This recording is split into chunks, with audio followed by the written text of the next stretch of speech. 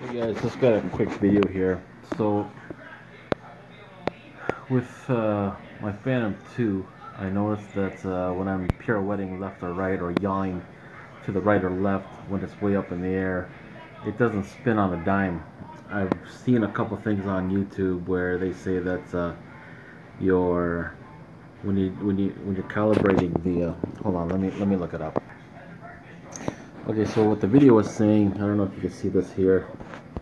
When you're calibrating the IMU status, they're saying that when you're calibrating that, that everything has to be nice and level. It kind of makes sense too when you're doing the. Let me see where it goes. One second. One second. Let me look for it. Okay, scratch that. But I was thinking of the when I calibrate the gyros on the gimbal. But anyway, what they're saying is when you're doing the IMU calibration, that you have to have everything really level. So that's what I did. Is basically I got that paper underneath there, this paper underneath here, because my table's not perfectly level.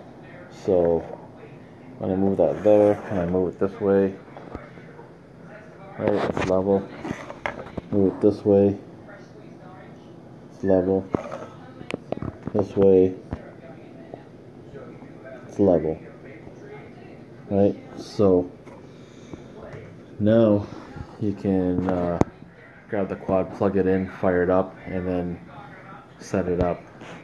So that way they say that once you do the calibration, when you rotate it, when you're young left or right in the air, it should do it on a dime. So let me fire this up.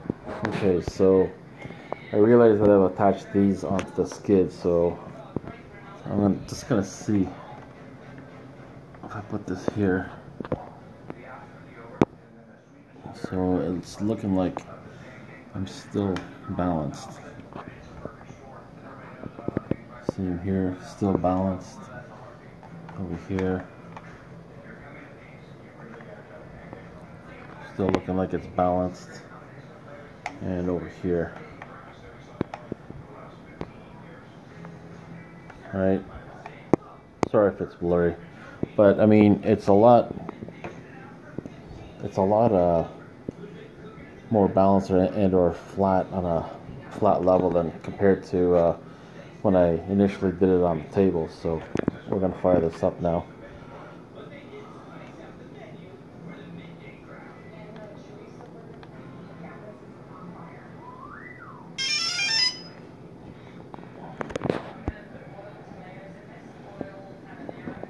Okay, so we're just gonna plug that in. Okay, so we're plugged in. I'm gonna fire up the software.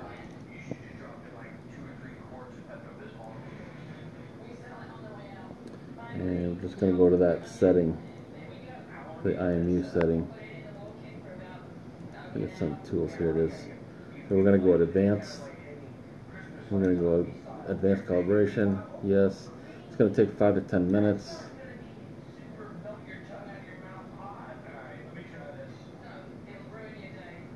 Saying the temperature's too hot, blah blah blah, let it go. So we're going to wait this out and see how it turns out.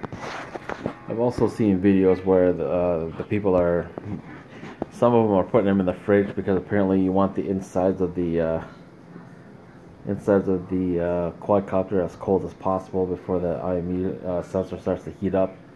A lot of people do it. Some people say don't suggest it. So some people will blow a fan. I've done it where I blew a fan into it and then popped the battery in.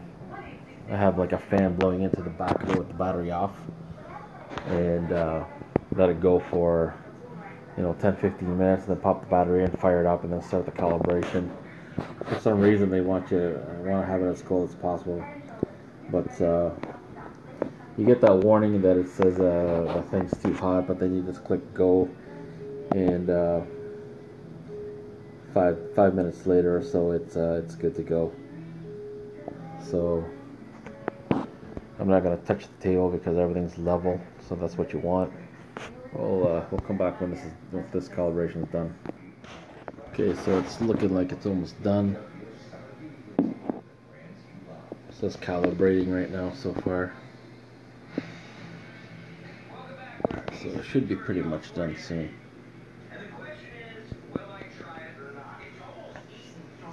I know what you guys are thinking. You're thinking, what the hell is that thing on the back of your quad?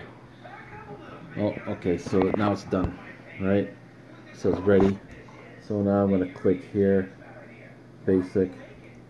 We're going to go check IMU status, and it says no need for calibration. So click OK. Just going to check some of my values here. Gains, yeah, those are my gain settings here. So, okay, so that's it. That's the calibration for that. So I'm going to unplug. I'm going to unplug, turn the software off, and I'm going to calibrate my gimbal, 2-axis gimbal. So we're going to unplug this, and I'm going to turn the quad off because I'm done with that. And now I have to unplug the power source from my quad, which is right here.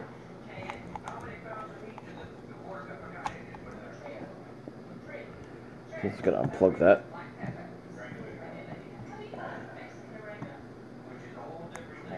Okay. So now I'm gonna plug into here. Right?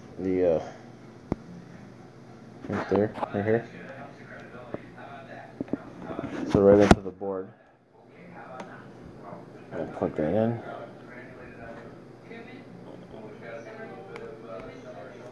Okay, so all plugged in.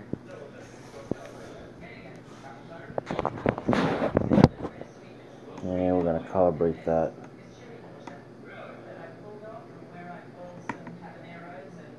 Actually, I'm going to plug in the other side. Okay.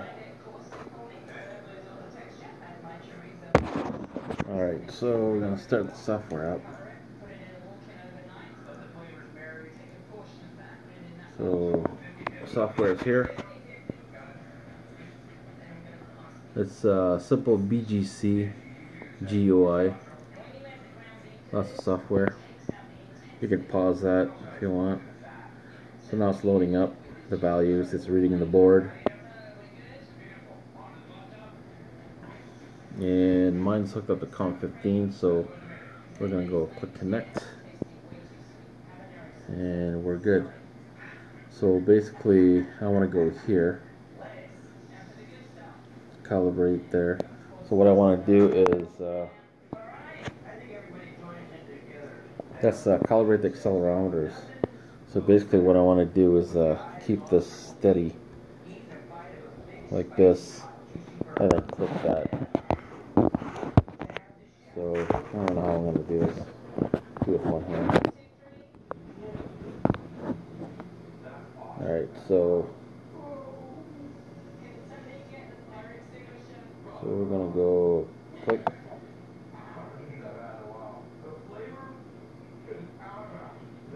Okay, so that's done. What's happening when I click calibrate is I'll do the gyro next. See this yellow button there? The yellow light, it flickers really fast, and then when it becomes solid like that, it's the yellow one. It flickers really fast, and then when it's done, it stops. It becomes solid. So we're going to calibrate the gyro now.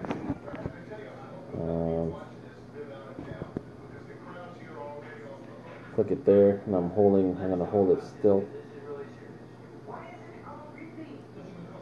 So we're going to calibrate the gyro.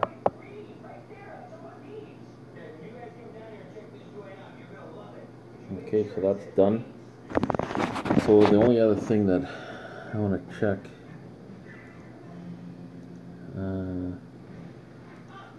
yeah, basically that's it. Oh, the menu button. So there's a button here on mine. This little white button here. This one here.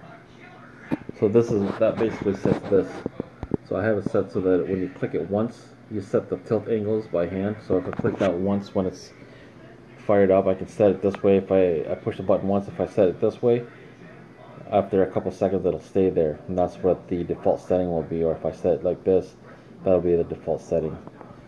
If I click it twice, I have it set so that it calibrates the accelerometers, and 3 clicks it says to calibrate the gyro. So that's pretty much it. So what I'm going to do now is write that info, and it'll say here complete. So we're going to go write, and current profile successfully written to board, and we got a solid light there, so we're good. That is done. So now I'm just going to unplug this. So that calibration is done. I'm just going to plug this back in. Okay, so we're going to fire this up again.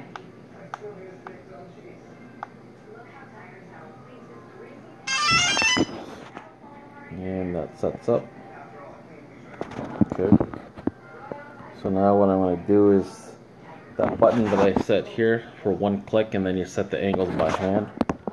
I like to have it level and tilt it down just a little bit. So I'm going to click it once, then it becomes free. Then you set the angle steady, and then within a couple seconds, that's it. So now it's angled down just a little bit. I don't know if you can see that. So it's angled down a little bit. That actually might be a little bit too much. I'm going to do.